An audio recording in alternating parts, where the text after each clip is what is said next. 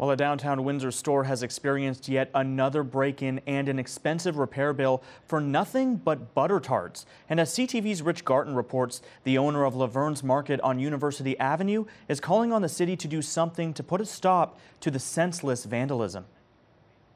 It happened just before Christmas, again last week, and early Wednesday morning, another smash and grab at a downtown Windsor grocer. The items that were stolen literally were nothing but butter tarts. $37 worth to be exact, $2,500 damage. Vern Misselchuk owns Laverne's Market. The grocery store has been open for 18 months, and Misselchuk says this is the 6th time a window has been smashed in. He's racked up nearly $20,000 in lost labor and repair costs. It's getting to a kind of a breaking point where it's no longer acceptable, and steps need to be taken and not just conversation. Windsor police are investigating and trying to locate a person of interest, but won't confirm if it's the same butter tart bandit as previous robberies. Misselchuk says the similarities in the window smashing style, clothing, and targeted treat are hard to ignore. And it really mocks the city, mocks, obviously the store.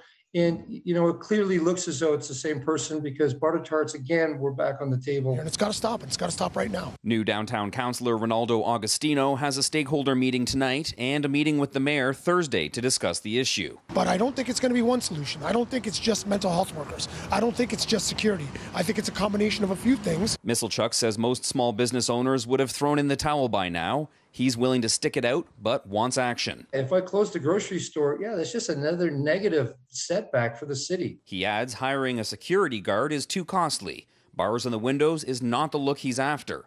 At the suggestion of Augustino, Misselchuk is installing a special 3M shatterproof window. Augustino says it's one of many things he'd like to quickly bring to the council table, noting his colleagues will financially back good ideas to stop the vandalism. They want to see downtown flourish just like everybody else does. Downtown Windsor is the underdog of this city, and it's time for the underdog to step up and win. Rich Garton, CTV News.